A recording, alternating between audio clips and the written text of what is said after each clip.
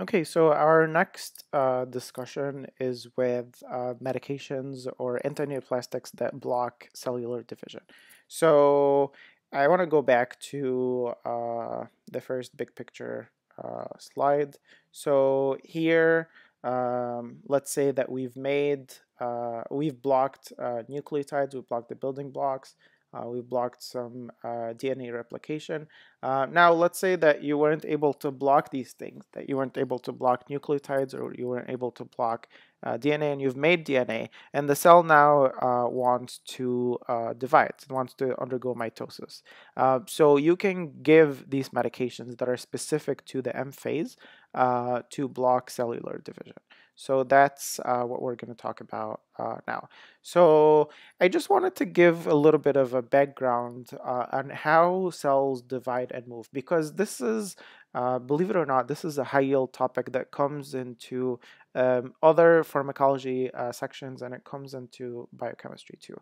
So cells use microtubules, which are composed of a helix of these things, alpha and beta tubulin. So one alpha tubulin comes together with one beta tubulin and makes heterodimers. And these heterodimers polymerize together and make a microtubule.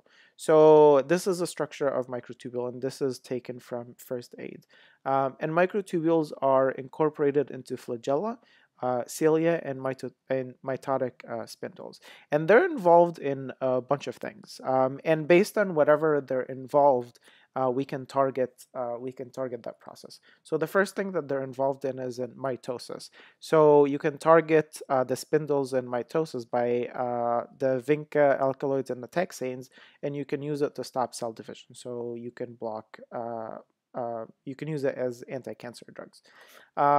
They're also used for white blood cell extravasation. So if there's inflammation and the white blood cells need to go to the area of inflammation, and I'm pretty sure you guys have learned about this in pathology.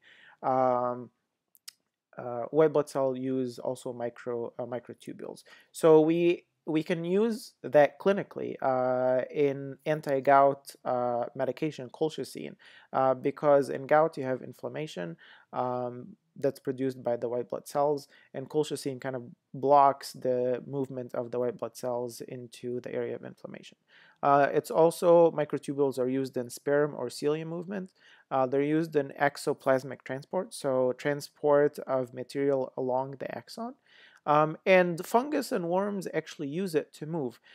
So we can use it clinically to block movements of fungus and worms by using antifungals like griseofulvin and antihelminthic, which is mebendazole.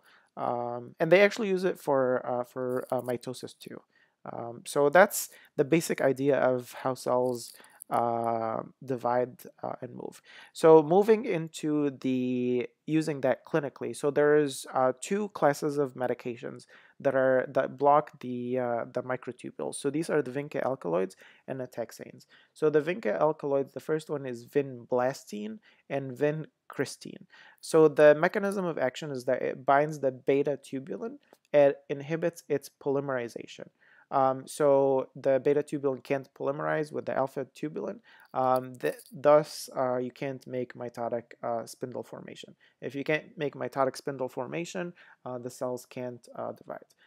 Again, it works specifically in the M phase, and this is a high yield point because test examiners will ask you which phase of the cell cycle it works in. Use vincristine, it can be used for Hodgkin's.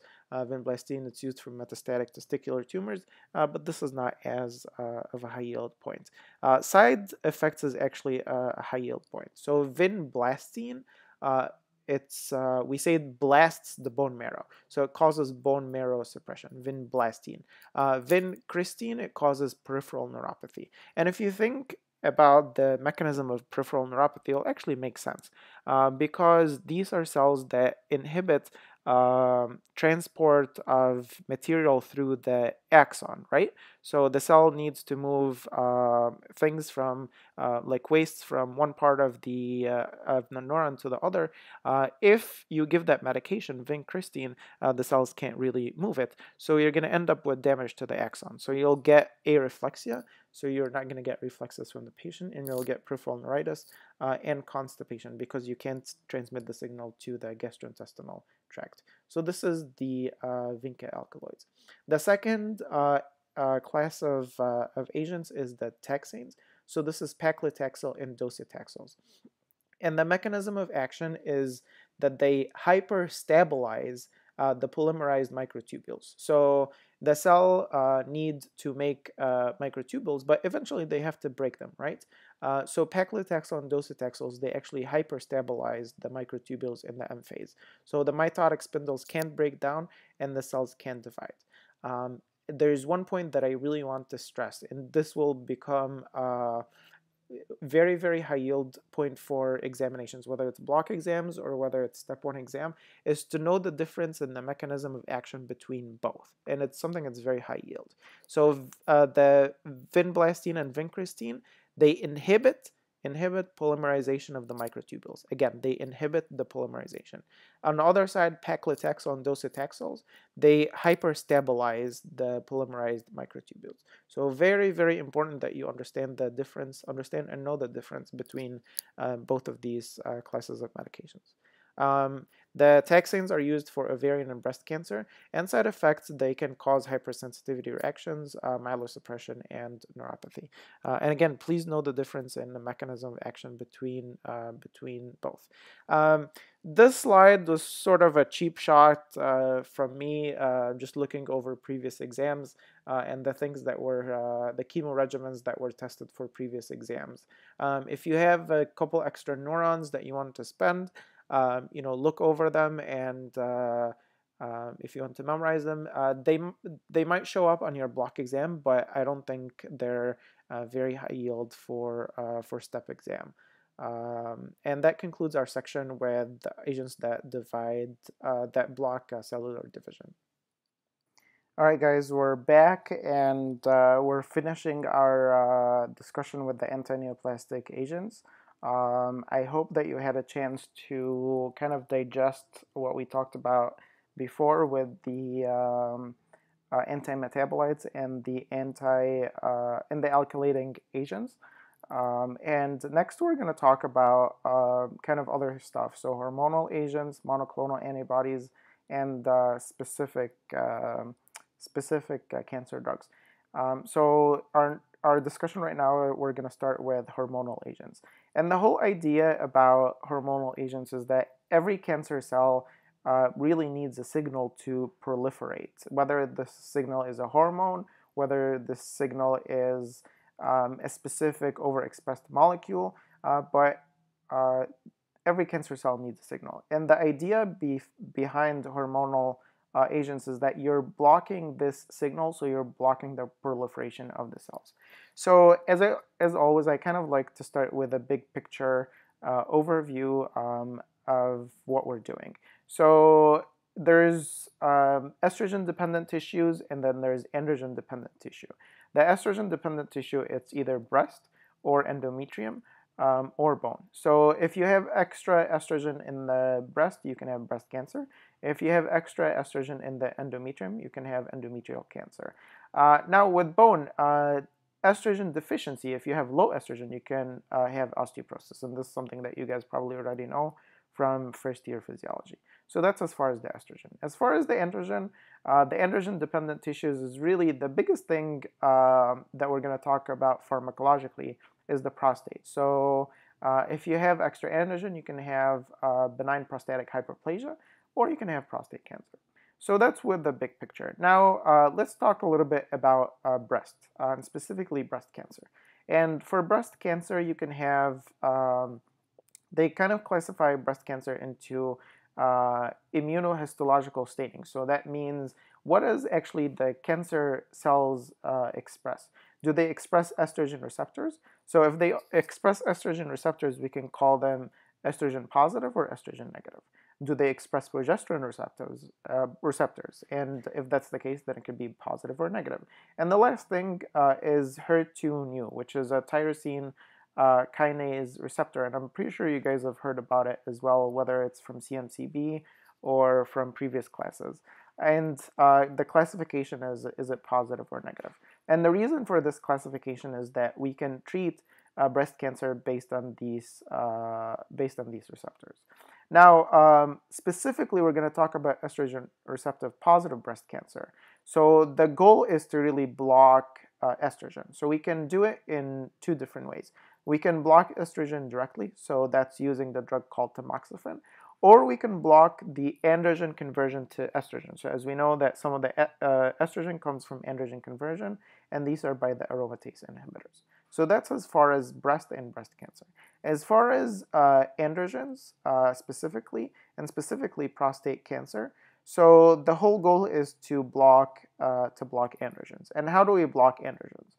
We can block the whole axis. So you know how androgens come from gonadotropin releasing hormone that makes FH or LSH, and these go and make androgens. So you can block the whole axis by these two medications, leuprolide or goserelin, or you can block the testosterone conversion to dihydroxy, I think it's dihydroxy, DHT, which is the active component of androgens. And the way to do it is by flutamide. So that's kind of like the big picture of what exactly we're doing. So the first thing that we're going to talk about is the estrogen modifiers or inhibitors. So the first drug is tamoxifen. Tamoxifen is a very high yield drug, and I would actually pay particular attention to it. So how it works is that it's a estrogen receptor modulator. What does that mean? It means that it modulates estrogen response at the receptor. So it's kind of funky. It works. It really can't make up its mind when I think about tamoxifen. In the breast, it's an antagonist to estrogen. So in the breast, when estrogen comes in, it blocks it. But in the bone and endometrium, it's actually an agonist. So it stimulates the estrogen receptor.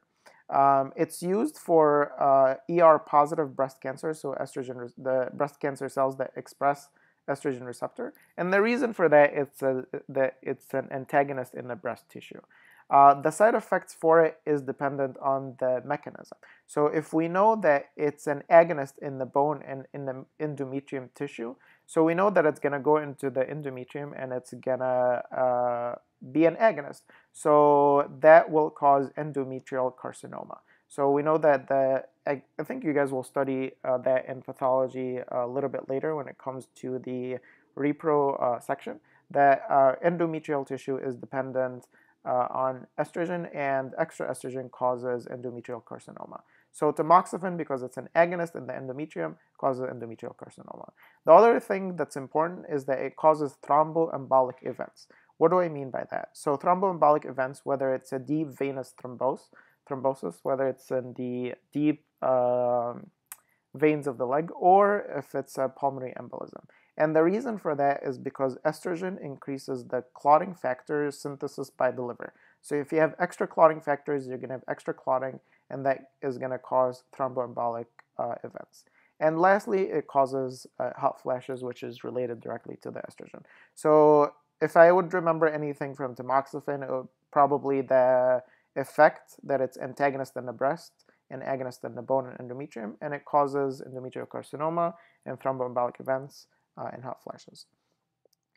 Second, estrogen modifiers or inhibitors are the aromatase inhibitors. So these are anastrozole, letrozole, and exemestane. And how they work is that they inhibit aromatase enzyme. And you guys probably already know what's aromatase enzyme. It's an enzyme that is responsible for the peripheral conversion of androgens to estrogen. So aromatase enzyme makes estrogen.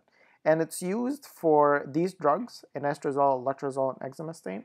It's used for ER-positive breast cancer in postmenopausal women. And you're going to ask me, why specifically in postmenopausal women? And I'll tell you that the source of estrogen is different whether patients are premenopausal or postmenopausal. So premenopausal women, the source of estrogen is ovaries. But in postmenopausal women, the source of estrogen is peripheral conversion by aromatase. So that's why anastrozole, letrozole, and exemestane are used for breast cancer in postmenopausal women. So that's as far as estrogen modifiers.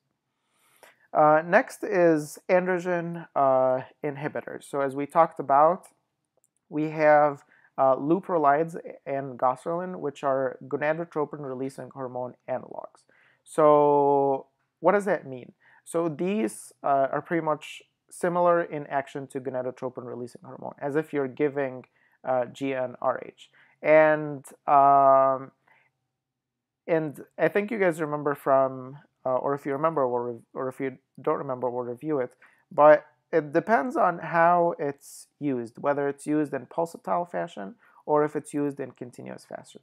So if it's used in pulsatile fashion, it's an agonist. But if it's used continuously, it's an antagonist because it downregulates the gonadotropin-releasing hormone receptors in the pituitary and leads to decreased FSH and LH. So in the setting of prostate cancer where we need to decrease androgen, it's actually used continuously. So we give it to the patients all the time and it acts as an antagonist. It's used for prostate adenocarcinoma. As I mentioned, it decreases LH and that decreases androgens. And it has some other indications that we're not going to talk about it now, and it come up in the endocrine section. Side effects is that you can have a transient disease flare in the initial treatment.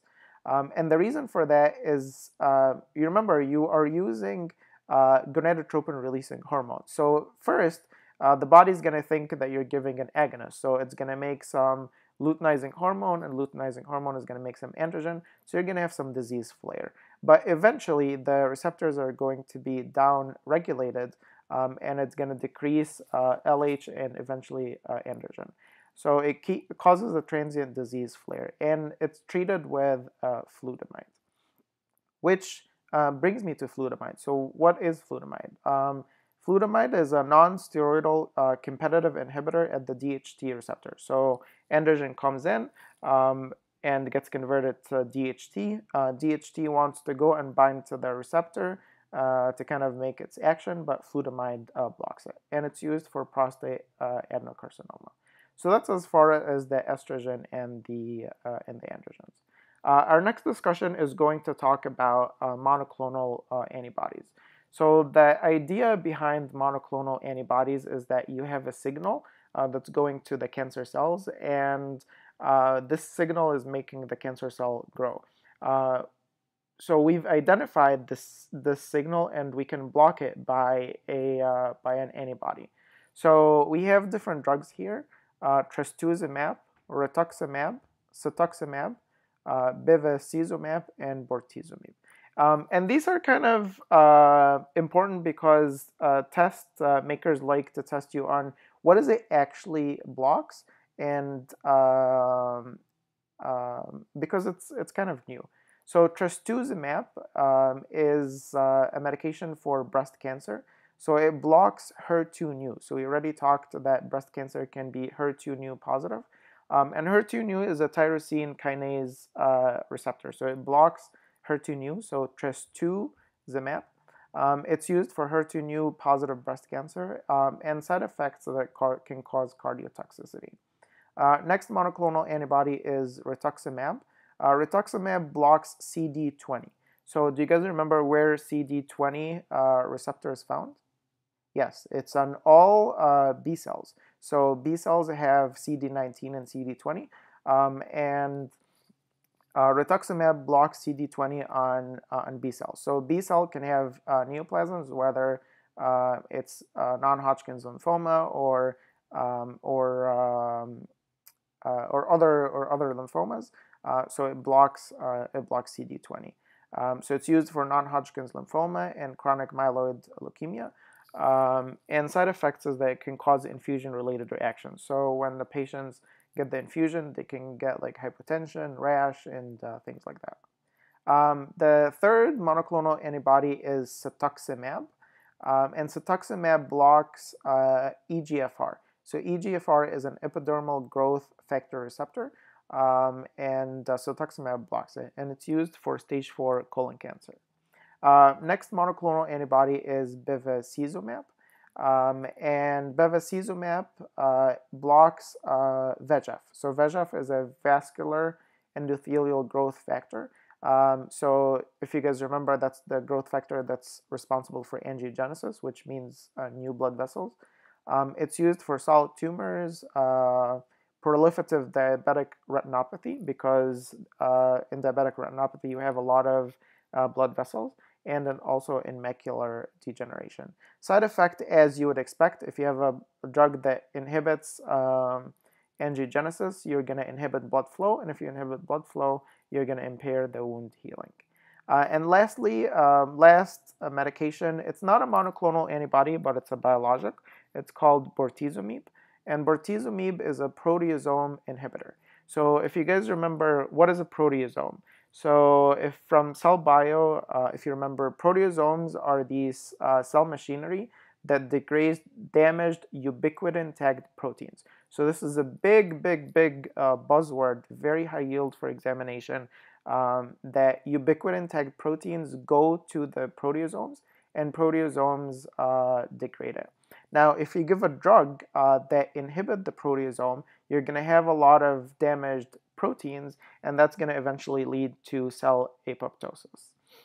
So that's a very high yield, not so much for the block exam, but for step one, there's so many questions on proteasomes and proteasome inhibitors.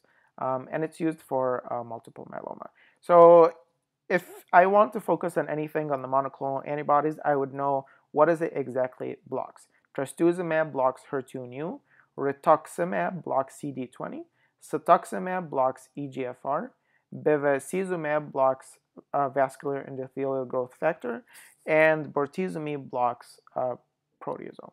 So that's as far as the monoclonal antibodies. Next, we're going to, this is actually our final section of the, or the final section that I'm going to discuss with the anti-neoplastics, is the tyrosine kinase inhibitors. So I know that you guys have probably studied this in CMCB, and this is pretty much going to be a review for you guys. So what is tyrosine kinase? So tyrosine kinase is a cell signal, pretty much, that allows the cell to grow, if I want to say it in very simple words. And we have identified, well, not me, but scientists have identified specific cancers that have high expression in tyrosine kinase. So the idea is to block the signaling of these tyrosine kinase and block cancer growth.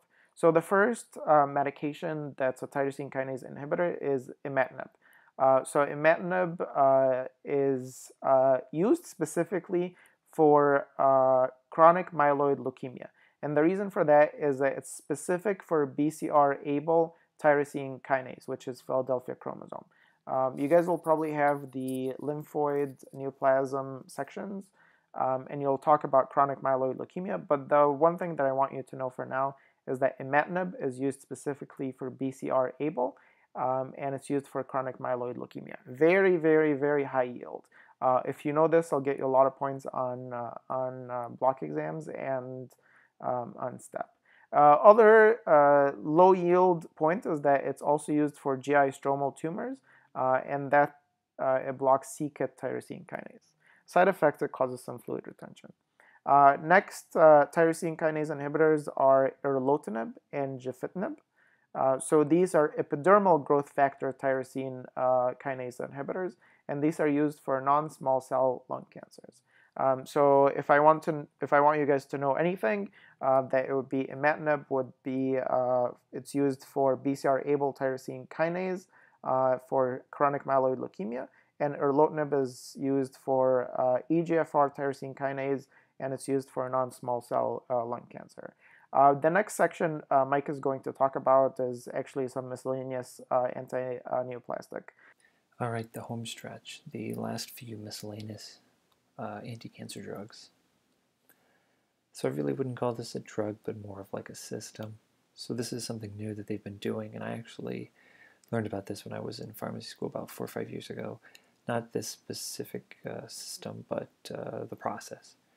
So what we're doing now is we're taking a patient's T cells, extracting them from their body, and then exposing them to the antigen that we want them to attack. So we could actually take some of their tumor out in the system I learned and expose their T cells to that tumor and then have them be activated and infuse them right back in. So with this specific system, I'm not even going to try to say the name, tisagenlecleucine, Lucil. It is used for ALL and B-cell lymphomas, and it can cause a little bit of a cytokine release syndrome. Really wouldn't worry too much about this slide, but understand that there are systems out there to actually take patients' T cells and expose them to antigens to cause a response, and we can use them to fight cancer. Some other miscellaneous agents, we have L-asparaginase, which is actually really cool. It's an enzyme that's found in E. coli. And as we know, asparagine is a non-essential amino acid, except in some tumor cells. So some tumor cells do not have asparagine synthase, so they cannot make asparagine. So if we give L-asparaginase, we are actually metabolizing all of our asparagine. Now in our normal cells, this is fine because we have asparagine synthase, but in tumor cells, they have no or low levels of asparagine synthase. Therefore, they become deplete of asparagine and will be destroyed. So it can be used in ALL, and it can cause some hypersensitivity. Wouldn't worry too much again about this, just sort of know that system of we're using an enzyme to deplete an amino acid. Hydroxyurea, it inhibits ribonucleotide reductase. It was historically used for CML, but as we know now, for CML we have our tyrosine kinase inhibitor Gleevec, or imatinib, to use against the Philadelphia chromosome 922 translocation. But it is still used quite often for sickle cell anemia. Actually, it's almost exclusively used for sickle cell anemia because it can actually increase our fetal hemoglobin and help treat the sickle cell patients with that. It can cause some myelosuppression. I'm sure you've all heard of thalidomide. So this was the drug that was originally developed for pregnancy-associated morning sickness, but because of pharmacologists who work for the FDA, it actually wasn't allowed and approved in the United States. And you know, as you can see from the upper right-hand corner, we didn't have to worry about children developing these horrific birth defects. So like many drugs, as you'll see throughout the year, the mechanism of action for whatever reason is unknown. There are a few postulations right here. We primarily use thalidomide and lenalidomide for multiple myeloma, and lenalidomide can be used for myelodysplastic syndrome, but I wouldn't worry too much about that. Thalidomide, as I said previously, was a sedative, so it can be used, it can cause a little too much of that. And it's also been known to cause peripheral neuropathy, and lenalidomide has been known to cause some leukopenia. One of our final agents, varinostat, it is a histone deacetylase inhibitor. So we're inhibiting the deacetylation of histones. So an acetylated histone is a more relaxed chromatin structure, so it allows for more transcription of cell cycle arrest proteins and cellular apoptosis proteins. It's primarily used for cutaneous T-cell lymphomas, and it has some side effects. I wouldn't worry too much about the side effects or the use. I would know that it is a histone deacetylase inhibitor, and that actually leads to an increase in transcription. And then finally, a couple adjuncts that we've actually already spoken about in our earlier lecture on immunosuppressants. So it's sort of an anticlimactic ending to one of the harder subjects in cancer, one of the subjects I think is probably the hardest in cancer, in pharmacology.